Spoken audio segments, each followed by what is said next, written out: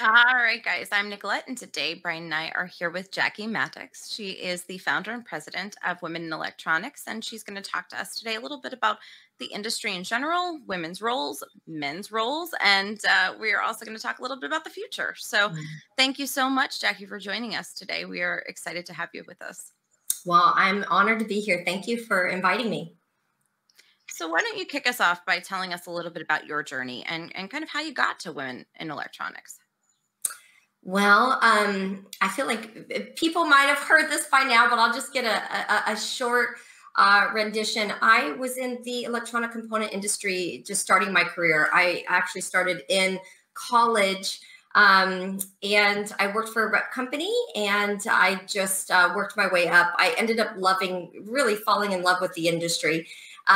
Just because of the people. I think the one thing we have in the electronic component industry that I would say is a differentiator is that the people, the relationships. It's a very relationship orientated industry. The way our channel is set up. So I just really, I wasn't a technical person when I came into the industry, but I had the capability to learn. And I just ended up really enjoying the people and the relationships. And that's how I ended up just kind of getting my foundation in the industry. And then I took off for a number of years. And here I am. I came back to the industry I call home. Well, it's interesting because this industry, there are so many people in this industry that have so much passion for what they actually do. It's pretty crazy when you think about like what we're doing and the passion that comes out of so many people in this industry. Mm-hmm. No, and I think that we have amazing leaders. So that's one thing that I'll preface this conversation to say, we have a lot of advancements to make for sure. And especially women in our industry. But if you look at the leaders, there's a lot of reason to be passionate because I believe we have some of the best leaders across any industry. We have the ability right here, right now, to be game changers, to actually change the course of an industry, to open the opportunities for people. The existing leaders, they're willing to do that and they want to do that. And everybody's worried about succession and just we care about the industry so much that people are willing to do what is necessary for the industry. So I just want to say we feel so blessed and so grateful to be right here, right now at this day and time. So, aside from the fact that you are a woman, why a focus on women in electronics? What was there? Was there any sort of motivator behind that aside from, the fact that you're a woman? Well, I will have to say that when women electronics started, it wasn't kind of the popular thing to do. This wasn't started because we just felt like, let's get some women's things going. It really started because of a need, truly a need. And there's a lot of women in our industry, but not a lot of women in decision-making positions. So there is a need. There are a lot of issues to address. We are not nearly where we need to be as far as inclusion. We're trying to gather a lot of our own data, but it looks like we're about 8% of women in leadership type of positions, like decision-making roles. So that's just not okay. We're not there yet. There's way too much talent. There's way too much wasted talent.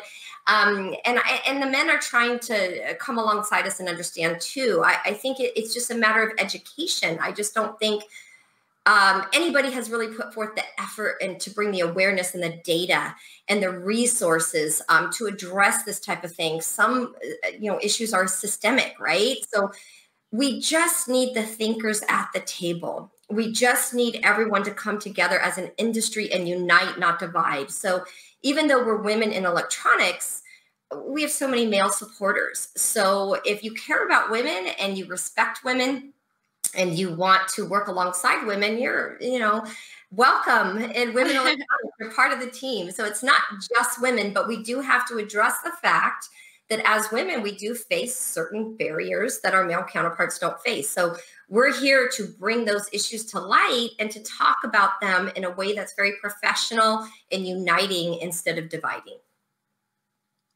I like that. So you mentioned, right, you have a lot of male supporters. I know Michael Knight is a big supporter of you guys, right? And how is that sort of, how are you guys working alongside with them? Not just Michael Knight, but having men integrate into women in engineering?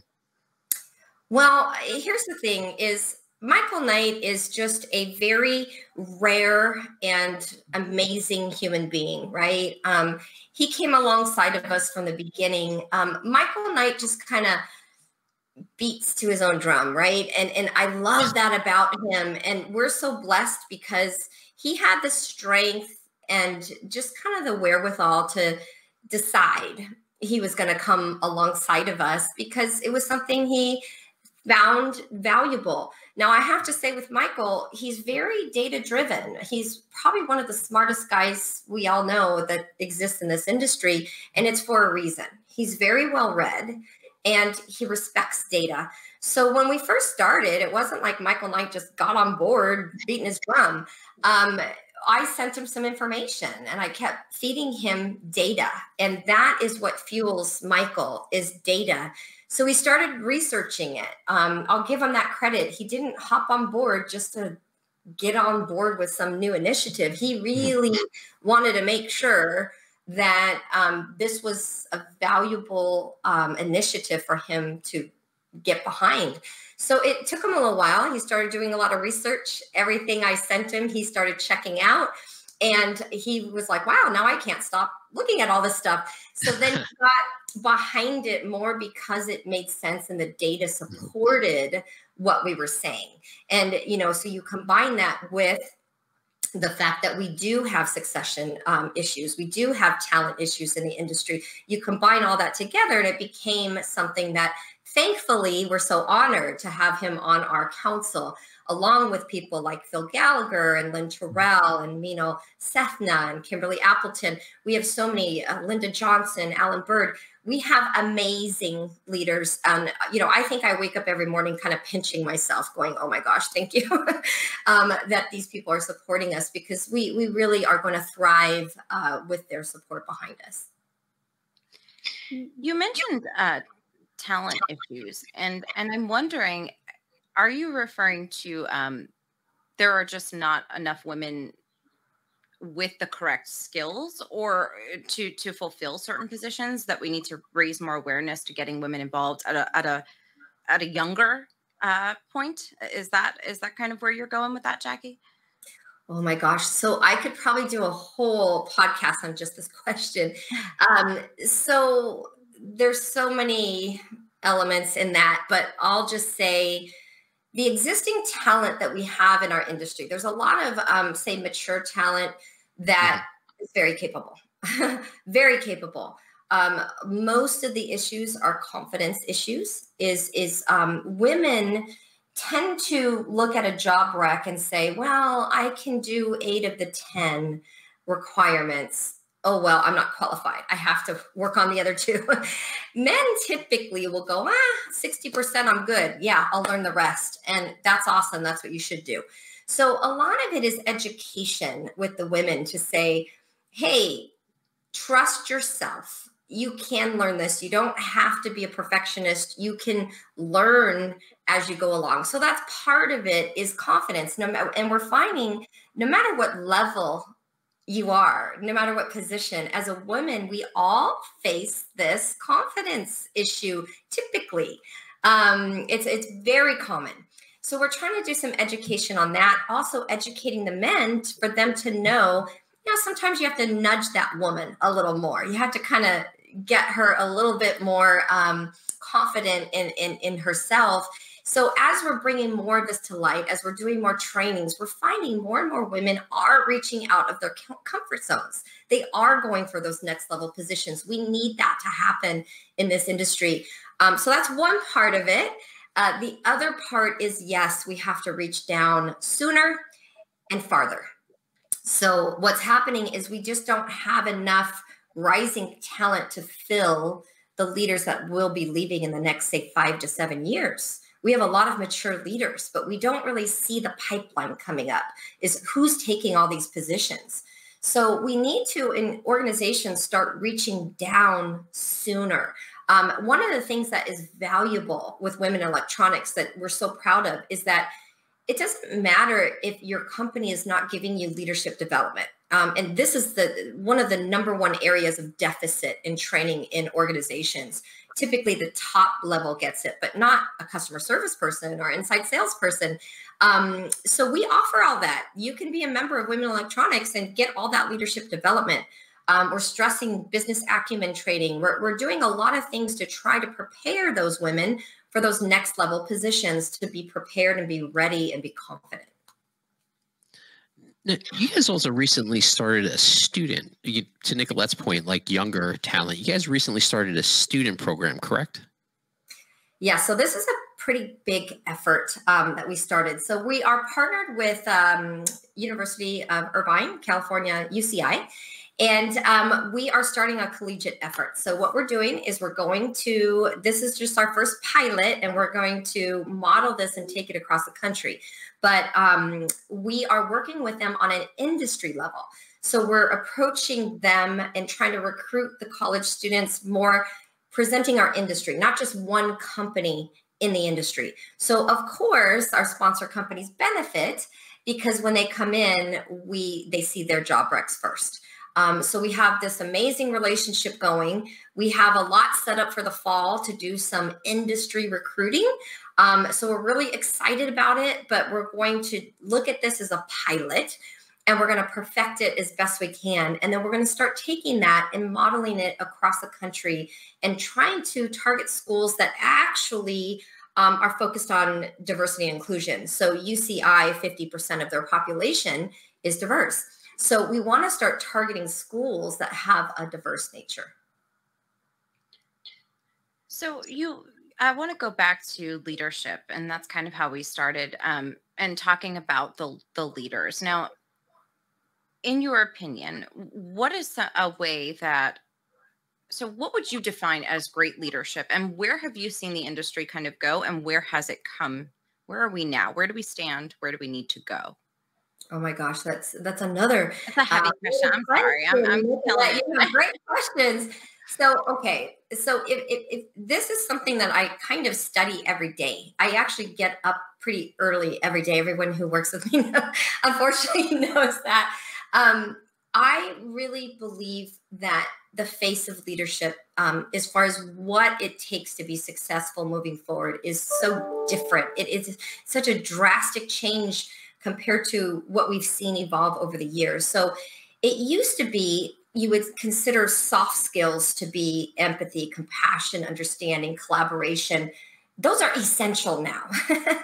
If you are a leader who cannot demonstrate understanding, collaboration, compassion, it's just not the place for you anymore. This has changed a lot. Our world took a drastic change.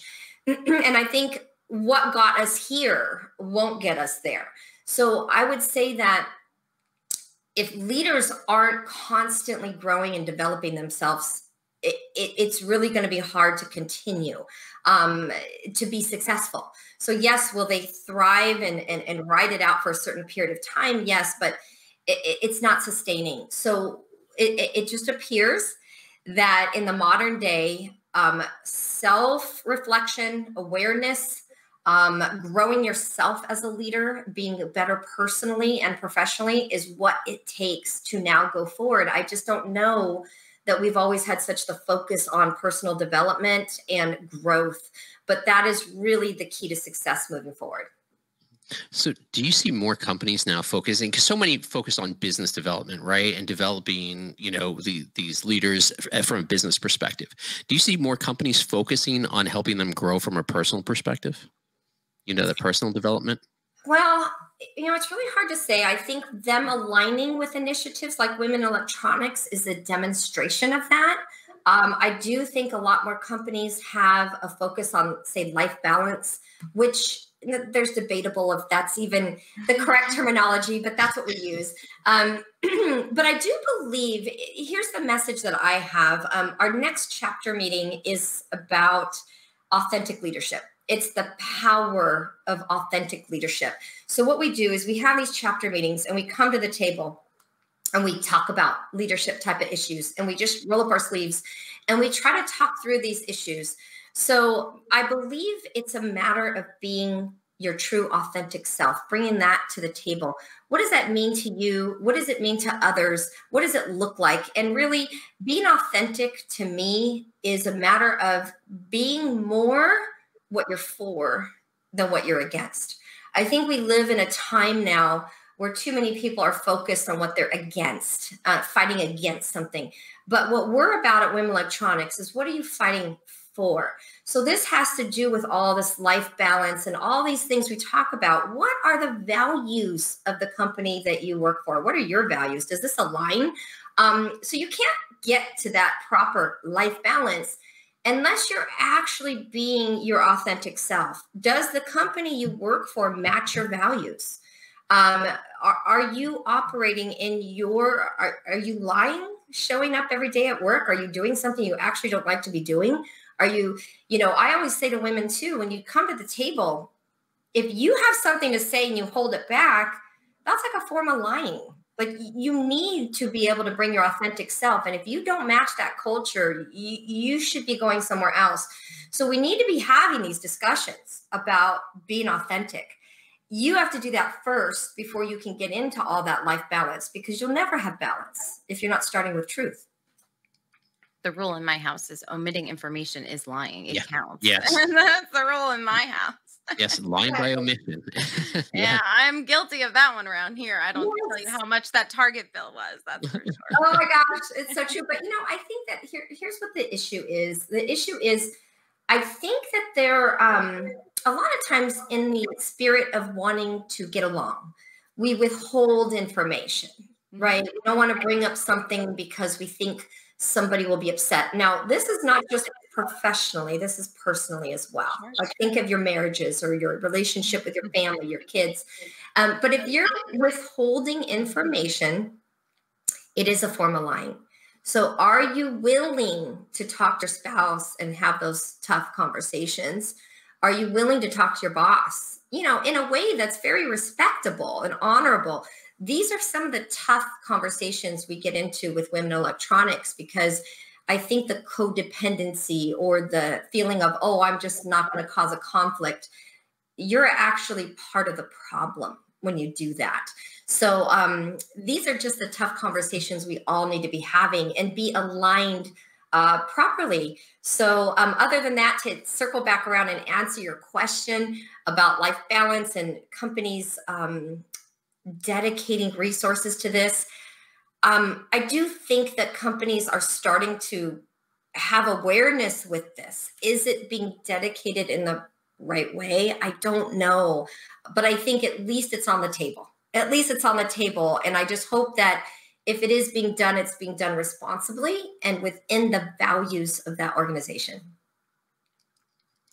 Do you have an idea of what some of these things are that maybe in the workplace women aren't saying something about? And I don't mean like your traditional issues that women encounter, but specifically in this industry, does it come to like a knowledge thing? Like I might not be right in what I'm saying. So I know that's something that, please, I can go back to kindergarten with that. I was afraid to get the answer wrong. So I didn't say anything at all. Right.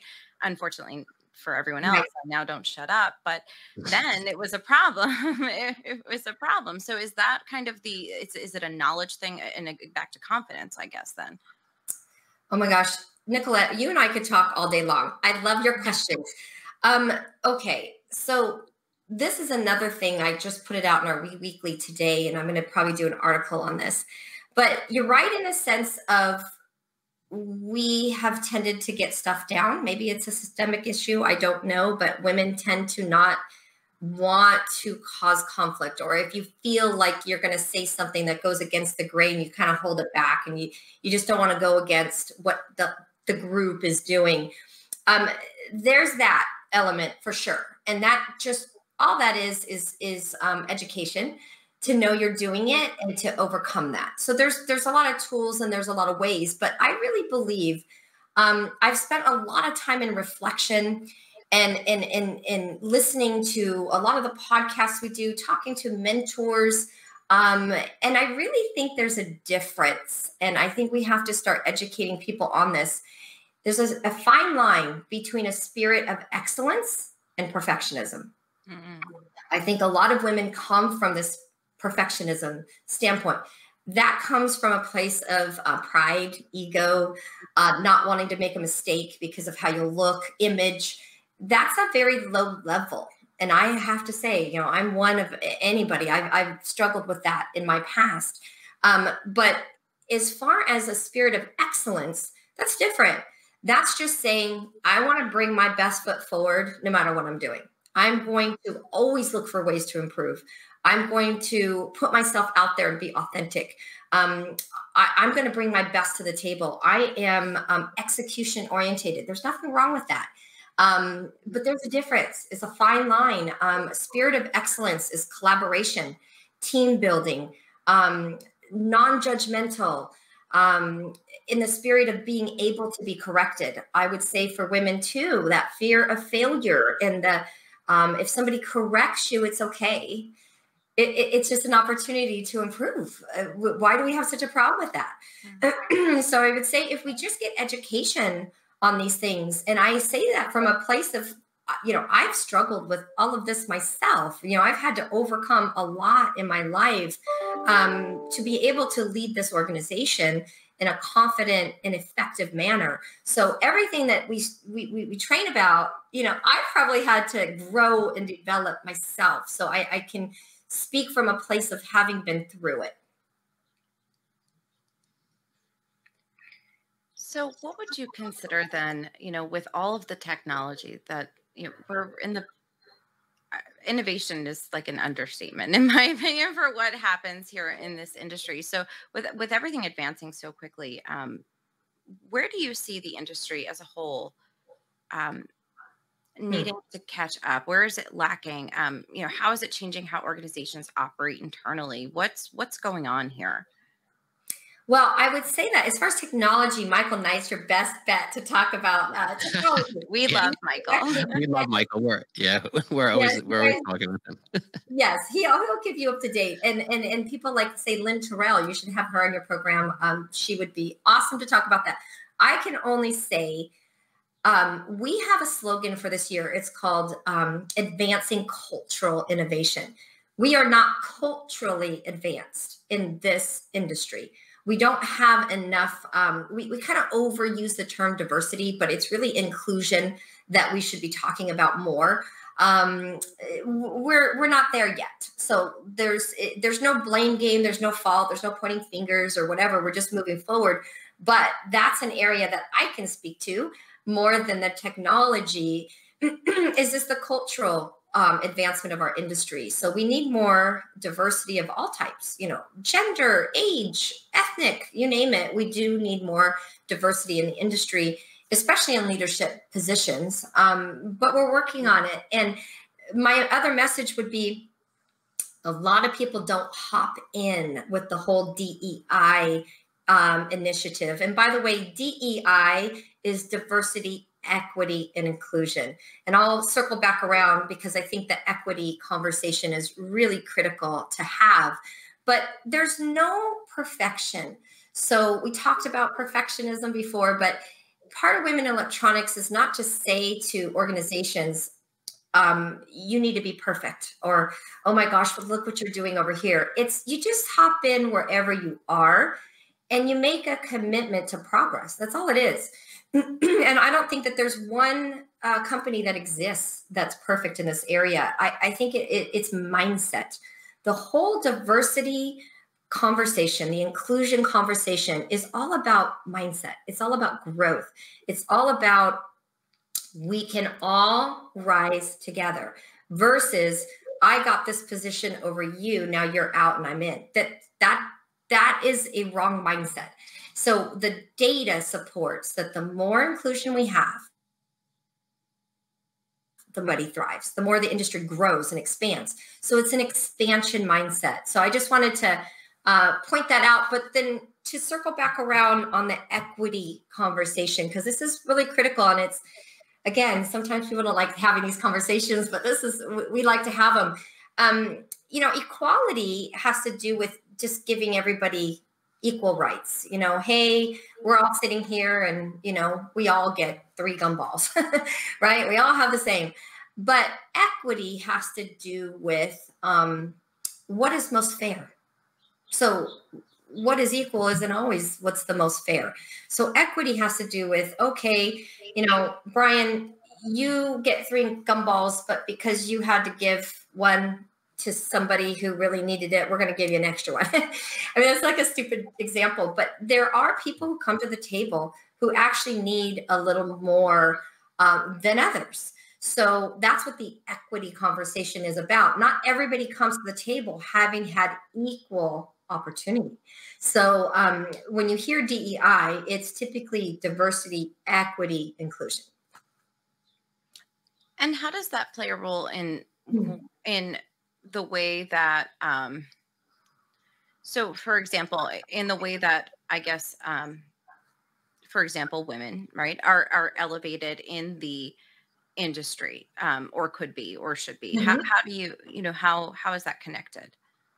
Well, okay. So this is a great question too, because let's use mentorship, for example. Okay. Mentorship is critical to career advancement and also in gaining sponsorships, right? Sponsors open doors for you.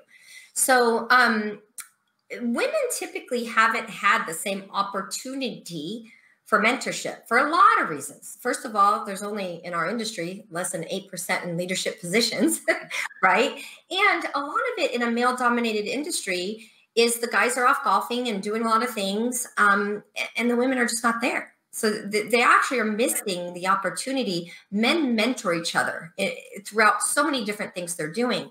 So if you use just that as an example, there hasn't been that opportunity. So say you have a woman who's a great candidate, and we're not into tokenism. You should only hire the best person who's qualified for the position, not giving somebody something just because they're a woman. Please don't ever do that. But you're hiring somebody that is qualified, but potentially has not had that mentorship at that same level. You would give extra mentorship. You would provide extra training in areas that potentially she would need. It's providing resources, right, where needed. And then you will find that once you do that, you will gain so much more, on the back end. So that's what equity is. It's just providing the extra resources to fill some gaps. Okay, I understand. All right, so the heavy loaded question. Brian, do you have anything before I hit her with no. where we see things going? All right. Brian's been very quiet. He's just sitting there like, oh. I've got to be honest. I always I typically stay away from conversations about women, and I think it's because I don't always identify with women. I know that's very absurd, but I don't. I tend to not. I don't know. Maybe it's just how I was raised. Maybe it's because I've gotten to work alongside Brian for 11 years and he's pretty kick ass. I don't know, but I don't experience a lot of this in the past decades. So it's hard for me. So I'm like, really? Like I could say whatever I want around here. I don't know. I never felt, Yeah. But and I think even in mine and Nicolette's relationship, Nicolette, when we worked together, I originally hired her, and I feel like I mentored her. Do you know what I mean? In many ways, like we grew up in some ways together. But there's a lot of validity, Jackie, to some of. I mean, how many times has Brian? I mean, especially when I first started, has he had to nudge me to because he had seen something that I couldn't see, right? So back to that, right? Sure. Well, and I also think you make a good point too, because here's what the biggest challenge we have at Women Electronics. Nicolette, you nailed it. You said you have a certain idea in your mind. Like if you think of a woman's group, like you think of potentially maybe the women being against the men. That's not who we are. Right. Not every women's group is designed equal. So we are not Women in Electronics like trying to be against the men. We're trying to unite. So it's been a lot of, we almost think that sometimes we named ourselves wrong because like we don't want to be divisive. And if anybody, I honor and value all the relationships with the men and our leadership team and all the women. Like we don't come from a place of, trying to forge our way through or being against the men. I would say I'm so proud of the women in our membership base because they are a very high level caliber person. Character is what I'm talking about, not just in title. People who value people, men and women. I would say that we have the sponsorships behind us because of the relationship of the men and the women in the industry, and having that spirit of collaboration and wanting to do better in the industry. But we have to acknowledge, Nicolette, it's what you just said. It resonates with me because so many women don't join women electronics because they have this perception that, oh, I'm going to just align with women and the men are going to think I'm against them. It's not true. When you have leaders like Phil and Michael and all these other people, 20% of our base is men. We have male members too, it's women. So it's just I think that we have to acknowledge at the same time that we do have an issue with women rising up.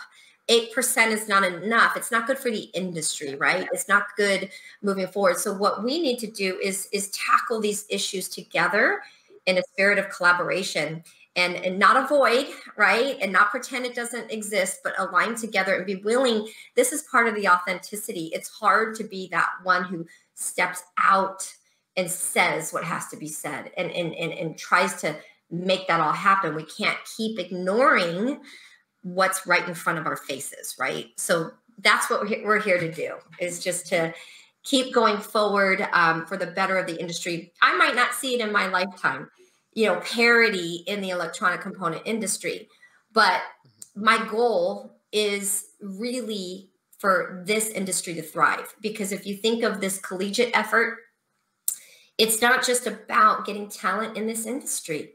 It's about a passionate group of people who love this industry, love the people, and also think about technology in our world. This component industry is at the forefront, has the responsibility of innovating our industry. People underestimate that all the time, the meaning and the value of what we do. So sometimes what drives me forward is also that responsibility we have as an industry, because we're impacting the entire globe. It's like people don't think about it. They don't know about the component industry, but if you take us away, you take all technology advancement away.